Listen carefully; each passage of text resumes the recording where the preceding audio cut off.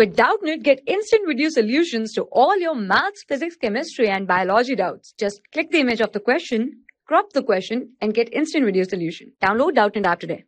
Well, hello students. Now we're going to see this question. The question says that a stone is dropped from a top of a tower of height 100 meters. The stone penetrates on the stand on the ground through a distance of 2 meters. Calculate the retardation of the stone. Okay, so if we see the motion of the stone, then we will see that from the top of the tower to the bottom. Okay, let's suppose this is the tower. Okay, and from the top of the tower, let's suppose over here, to the bottom itself, it comes with gravitational acceleration, okay, for over 200 meters. Okay, 200 meters. If you see over here, the height of the tower is given basically 100 meter, not 200 meters. It is 100 meter it is given. So, and over here it starts deaccelerating due to sand present over here. Okay, it starts deaccelerating and finally ends over here at a distance of 2 meters again. Okay, 2 meters. So over here acceleration is different. So we will find the acceleration at this point. What will be the acceleration? Basically we know that the stone is starting from rest. First we will see the motion 1. Okay, motion 1 is what? Basically when it is falling from the building to the ground. Motion 1 is basically u will be equal to 0, acceleration will be equal to 10 meter per second square, which is g. Okay, and finally h will be equal to s will be equal to 100, and we need to find v. Okay, so these are the things. So we need to find v. We will use the third equation of motion, that is v square is equal to u square plus 2as. Okay, so v square, v will be equal to under root of 2 into g into s. Okay, so this will be equal to under root of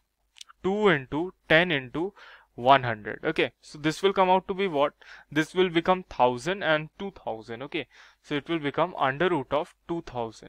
Okay, so we need to find, we will just leave it like this for now and we will move on over here. So we got the velocity over here is equal to 2000. Okay, so now we will use the equation of motion in motion number 2. So motion 2, what is motion 2? When it hits the ground and basically deaccelerates due to the sand. Motion 2, u will be equal to what?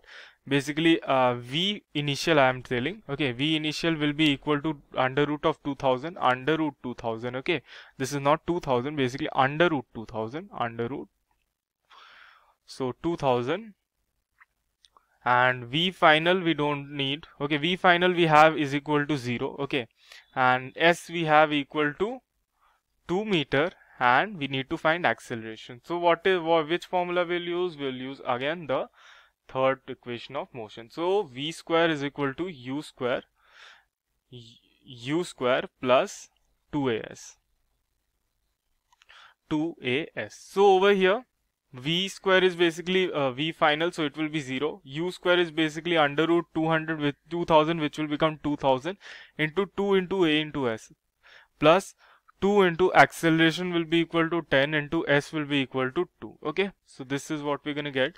So what we're going to get, s is basically 2, and what we need to find, basically we needed to find acceleration only. It is not 10 basically because it is not falling under gravity. We need to find the acceleration. So acceleration will be equal to minus 2000 divided by 4, which will be equal to 500 meter per second square, that also negative. Okay, so it is deaccelerating and retardation is basically 500 meter per second square retardation. Okay, retardation is obviously retardation. Why didn't I write the negative sign over here? Because retardation already represents negative acceleration. Okay, thank you. For class 6 to 12, IIT JEE and NEET level. Trusted by more than 5 crore students. Download Doubtnut app today.